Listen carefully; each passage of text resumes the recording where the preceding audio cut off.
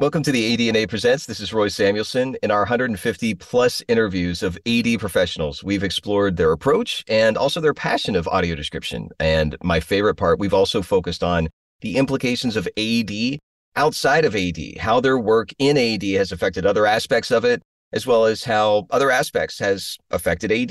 So comparing and contrasting that gets really exciting. So when I spoke with Heather Foster about her experiences outside of AD and how AD has influenced it, I couldn't wait to interview her again. So here we are, voice talent and screenwriter, Heather Foster. Thanks for joining us. Yay! Thank you for having me.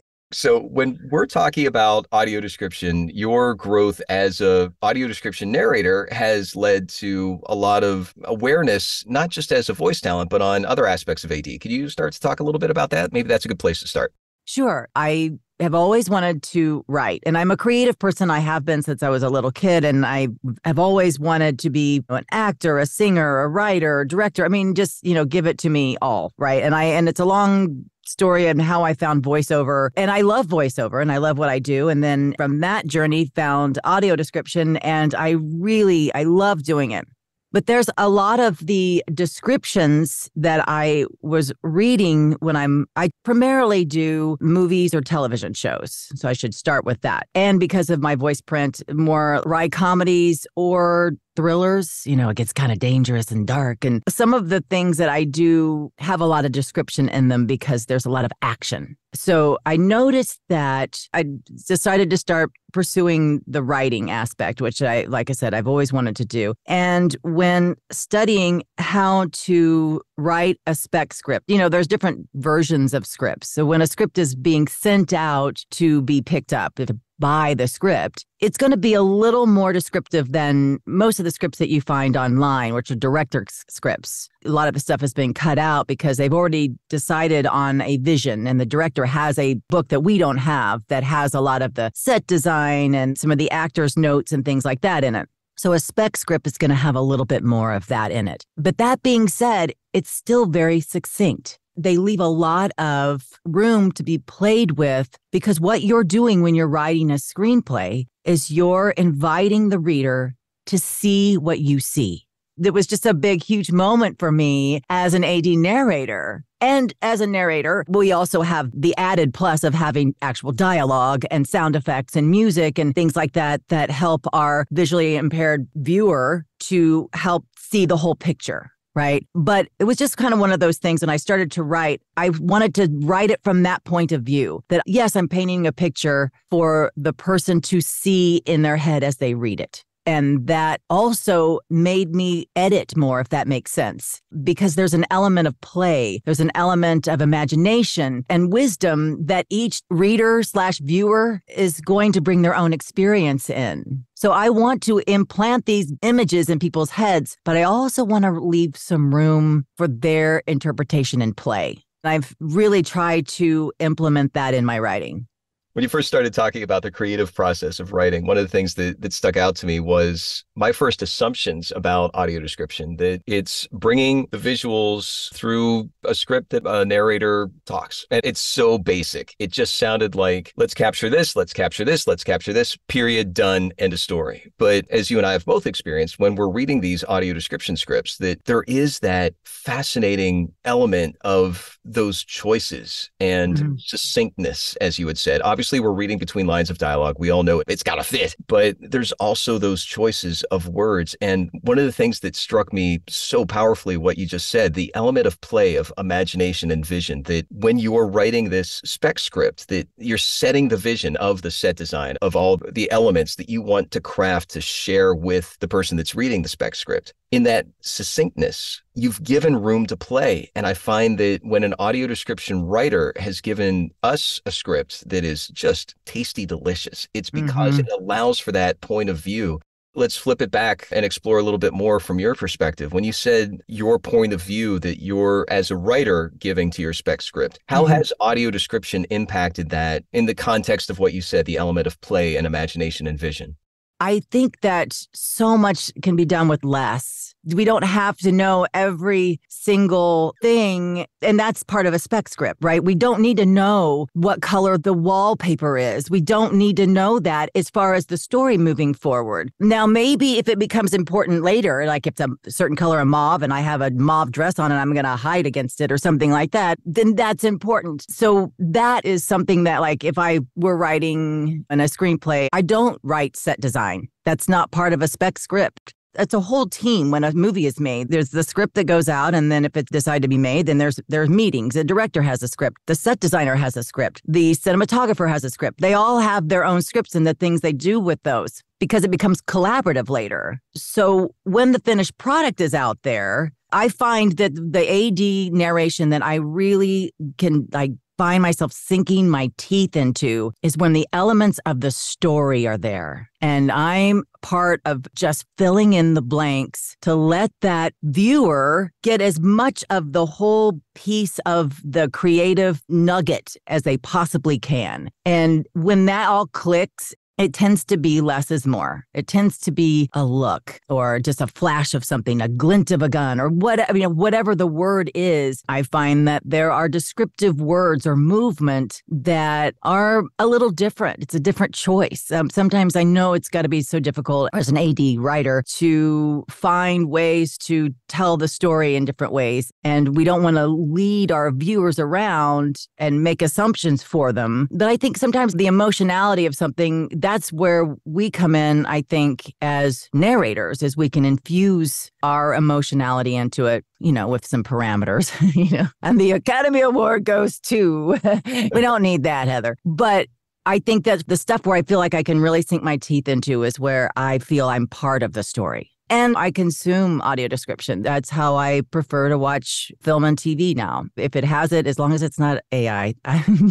But if it's a human telling me a story, I love listening to it. Plus, I'm a multitasker. So I'm like chopping vegetables or whatever. And then I'll hear the thing, I'm like, oh, wow. And I love it when I can see it in my head. And I know that it's collaborative. It's been written and said in a way that's going to support the story. Wow, that's great to hear that you're also experiencing it. And with all the different scripts that you've voiced for audio description narration, it sounds like that has had such an impact on the spec script. And I'm curious if you've had any feedback from others, professionals who have read scripts before, and what their experience was like reading your script. If there was any specific feedback that they gave to you that you've gotten praise. Yes, I have. Yeah. The script that I'm circulating right now, writing is rewriting. So I'm in the final stages, but it has been sent out to several people, producers, script developers, people pretty high up in the industry. And the response has been really great, especially with the description. They see it. And there's a feel to it. I guess that's the thing, is that when I'm writing these descriptions, and they're short, the beginning of my particular script takes place, there's a party going on. And there are several different things going on within this party. And it's a subdued atmosphere at this particular party. And it's not a celebratory situation. And I wanted the reader to envision moving around this party with soft lighting and muted tones. And there's kind of a grief thing going on throughout. And it's 2 paragraphs. Now, when it films, it may be 5 or 10 minutes because of the way it's moving around. But you can feel it and you can do it. And feedback from these people, it's been very favorable that they can see it. They're feeling the movement. They're going around with it. And I talk to writers and visit writers, especially budding writers. And I'm finding that most of us overwrite, right? And because of AD narration, we only have so much time. We don't get to talk over words to music. We don't get to talk over dialogue. They're over sound effects or whatever. We have sometimes a very small amount of time to say a whole lot if we can. And to find those precise words to fit in there and tell the story and support the story, that was huge in my writing. Huge.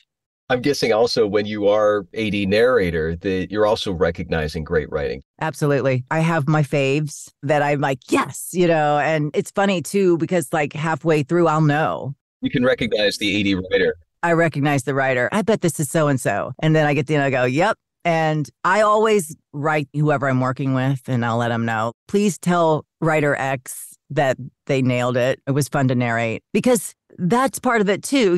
I love voiceover, but I'm finding that the more I do it, voiceover, we're post-production, right? We're the last visit on the hill. before it gets shoved out into the world. And by then, they've already determined what they want it to sound like or feel like. The voiceover, whether it's AD or commercial or narration or audio drama, whatever, it's already been decided. We want this voice print and we want it to sound like this and we want this feel to it. And so I'm actually finding that audio description, I'm able to be more creative in it than a lot of the other genres that I do, to be quite honest. And I'm having a lot of fun doing that. What is your contribution as a voice talent in audio description? I love to really be part of it. I always pretend that there's someone right there, like a loved one that is right next to me, and I'm telling them what's happening, right? It's somebody that I really care about, that I'm watching this with, and we are fans together. And sometimes I'll even pre-roll that. And I have to cut things out where I go, well, I didn't see that coming. Because I watched the film, then I didn't see that coming. And then, because I'll record it as I'm watching. Because I want that element of surprise to be there. I want that element of, oh, gosh, oh, wow, this is sad. Oh, no.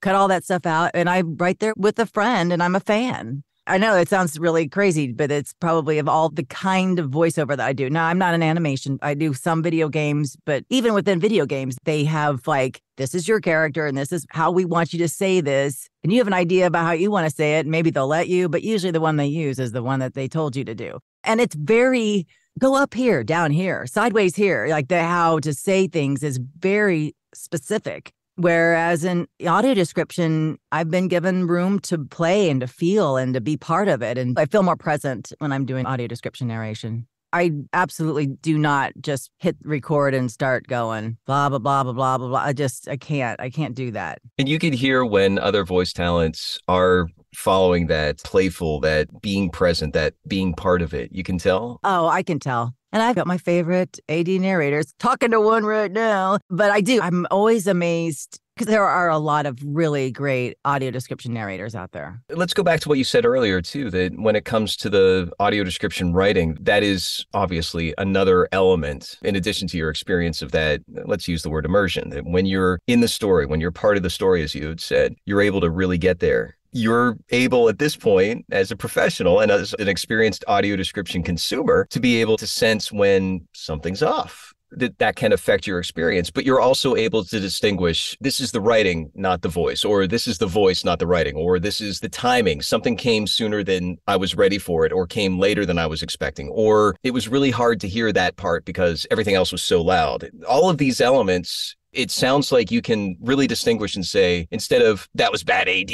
or that was great AD. It's collaborative, just like a film. It's part of the whole thing. You can have a perfect script. It's just got all the elements of storytelling, and a director could get it and just not have the same vision, or the acting could be bad, or that this could, I've had experiences as a voice actor doing things where I was directed in the hole. I listened to my audition and I'm like, yeah, that's a pretty good audition. And I booked it. And then you get in the session and they start from that place where you come in and you're prepared and somebody will direct you to, that was the one. And you're thinking, what?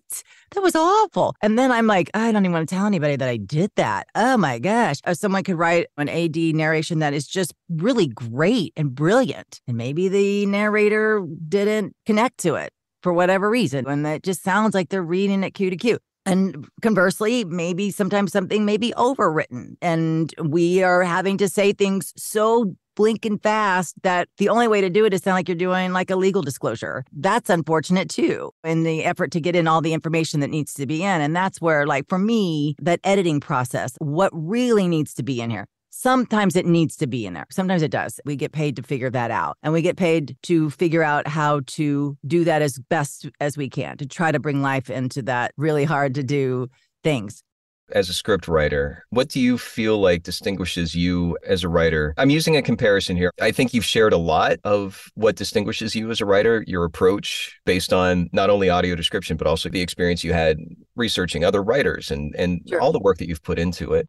Is there anything else that you feel has contributed to your writing that we haven't mentioned? Well, for me, I'm a woman in her mid-50s. I've lived a life. Hopefully, I'm halfway through my life. But like anyone, by the time you get to my age, there are losses. Life is a series of ups and downs. There are interesting things that have happened to me. Some things are very mundane, but I've had a lot of experiences. And so I bring that to the table in my writing. There is a definite point of view in how I write. There is a definite feeling that I've been there and done that. And not in a blasé way, but just truly like I know what I'm talking about. And I'm an actor, I'm a voice actor, but I also am an on-camera actor. And all of this works together. None of it is incongruent. One helps me get better in all realms. But my life has been one of my biggest pieces that I can bring. And it goes with the acting. I can empathize with a worried mom or people struggling in a relationship or whatever the loss may be or the joy may be. I can bring my own experience to it and try to subtly add that to my narration. If that's what I need to put forward, a lot of what I get called to do is a lot of subtext. I'm doing a lot of narration subtext. For whatever reason, that tends to be the stuff I am asked to do. And so there's a lot of acting in subtext, having to put that in there. What is the intention of the scene? What are the characters trying to put forward in those furrowed brows? What does that mean exactly? And there's 1,000 different ways you can say that mean it 1,000 different ways. I'm not kidding. Sometimes those are the most difficult lines to say. He shrugged. Well, how the heck did he shrug? It's hard. It's not as easy as I think folks think that it is. It really is. It's very collaborative. And I know that the writer is trying to say it. We don't have access to our writers. We don't have conversations. We get sent the stuff and they go, here you go. And we work hard to do the best we can with it. And I know this because I have a lot of friends who do this. And I try to talk to people in the community about it and listen to the community and find out what people are saying about different audio description and what the community might want from different things. And I try to be part of the team, really. It would be great if I could hang out with the writer and be directed and have it be a big team of like, okay, no, what I meant here was, okay, and like, okay, great. Because there was a writer involved, it's not just a see and say. There's so much more to it if we're telling a story. The AD I do is storytelling. I'm supporting mostly thrillers or wry comedies. It's just because of how my particular voice is put together. And yeah, I'm telling a story. Sometimes it's exciting. Sometimes it's sad. Sometimes it's funny. I can make myself crazy sometimes over saying 2 words. He shrugged can make me insane because I want it to be right. Whatever the context is, I want him to get it. And it's important to me. Beautiful. Really well said. Thank you. How can we follow you on any public websites or social media? I have a website, heatherfostervoice.com. Heather Foster Voice on Facebook. That's my professional one. And then I have Instagram, Heather Man Foster. I think I'm Heather Man Foster on Twitter too. You could Google me. Gotcha. And that's Man, MANN, correct? Yes, yes. And thanks so much for joining us. Thank you so much.